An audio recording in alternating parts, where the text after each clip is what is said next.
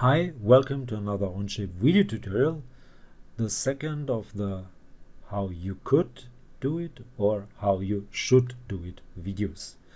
I will show you how you could do this, or maybe better how you should do this. So let's have fun.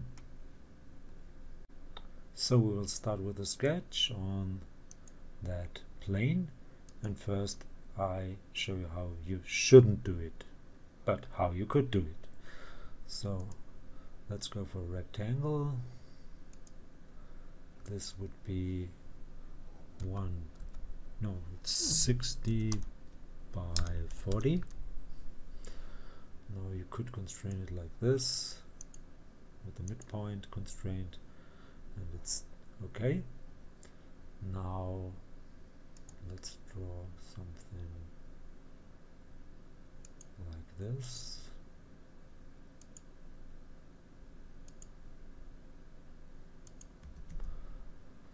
This should be horizontal. Yeah, this should be horizontal. It's already horizontal.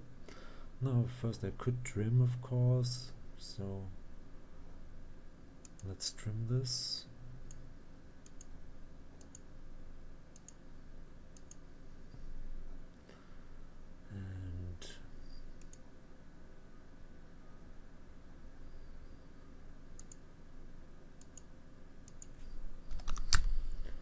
And again, that's the way you shouldn't do it.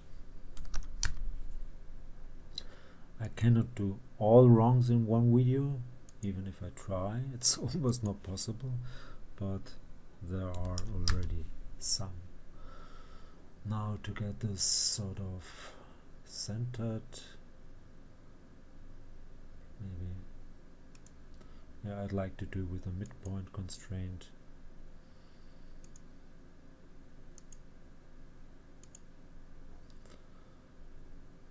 But to get it here, I would have to do a construction line, and I don't want this, so I will do it maybe like this.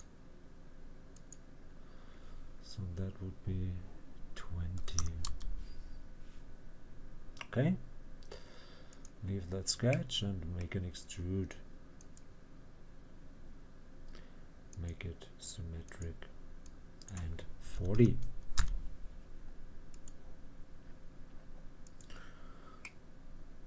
So let's take a look. If I change this one, yeah, maybe to 60, yeah, this will go up.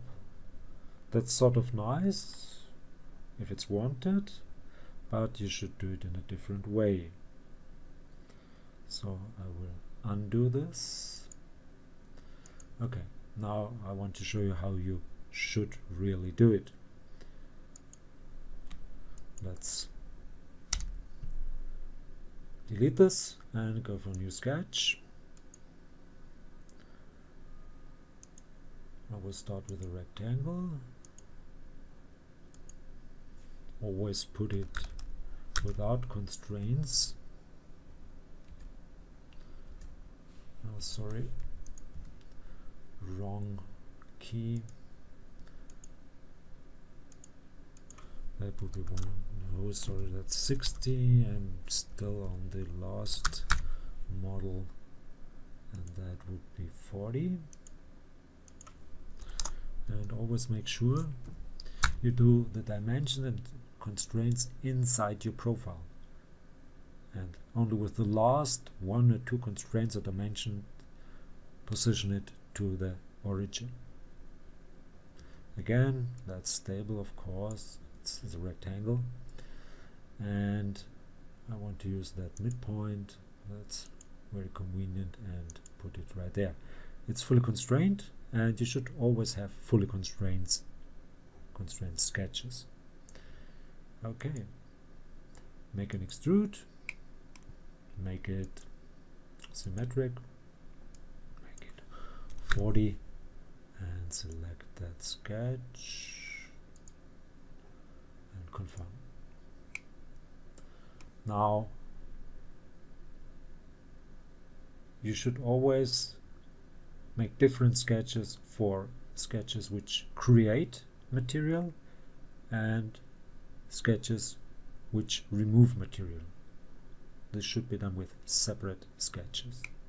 And you should always do your sketches, because you need another sketch, on a plane, not on a face or surface. It's not always possible to avoid a face or surface. In some cases you need to do it on a surface or face, but in this case you should use a plane. So go for a sketch on that plane,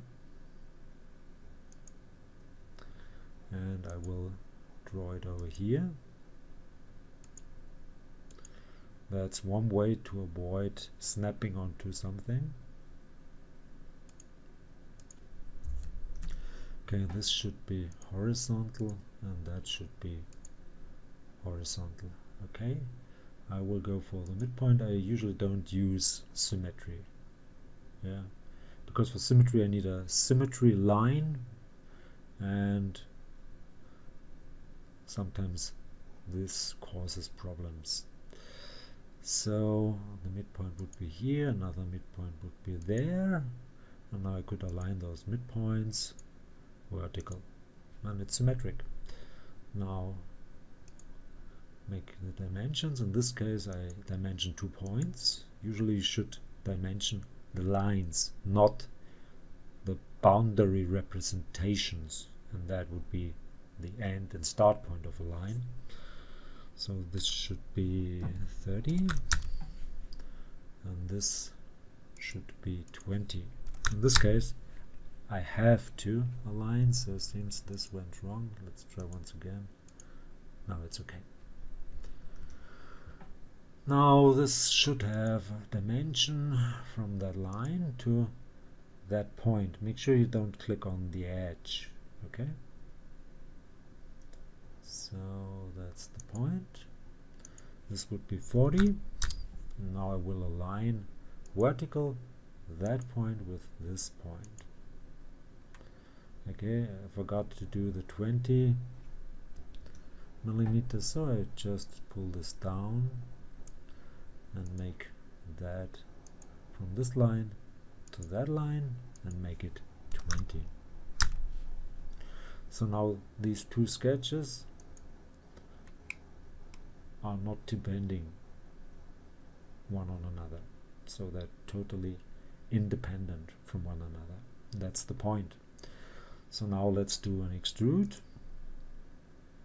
remove, make it symmetric and make it 40, and select that sketch, and okay.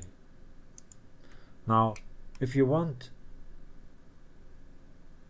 this cut to move with that edge, so if this block gets higher, this should move with the block. You could do it, or maybe you should do it, with a variable. Take care, in Onshape you have to declare that variable before you do the other stuff, so I will go back, declare a variable, and that would be a length, and the name would be block height, and the value should be always the value which the model has at the moment. That would be 40. So if you put your variable or parameter into your model, you insert it, and your model doesn't change, that's a good sign. If it changes, you made definitely something wrong. So the first occurrence of that dimension would be in sketch 1. Go to sketch 1, go to 40, and replace that dimension, the value, with the variable. That would be, in Onshape you have to write that hashtag and then the name, and that would be block height. Now you got the 40, but it's now controlled by this variable. Leave that sketch, go to the second sketch, and there's another 40, change this one again to hashtag block height and confirm. So now this variable controls the block and that cut. So if you change this one to 60, both should move up. And I will change it back to 40.